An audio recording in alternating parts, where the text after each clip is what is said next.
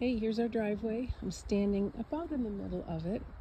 I know perspective is hard from here. That's probably 80 to 100 feet from the road to where I'm at. I'm going to turn around, and that's probably another 80 feet to that curve, or to the end of what you can see there.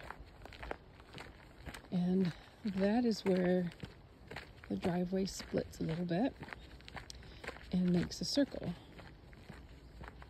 Let me show you that. The circle drive, we don't recommend trying to go around there with anything more than about a 12-foot trailer. So for perspective, that's my Highlander parked there. It's a pretty good sized vehicle. You have a couple of parking places here, or you could pull in and back, but there's not a ton of room to straighten your trailer if you pull in to either of those spots in order to back it maybe into the circle.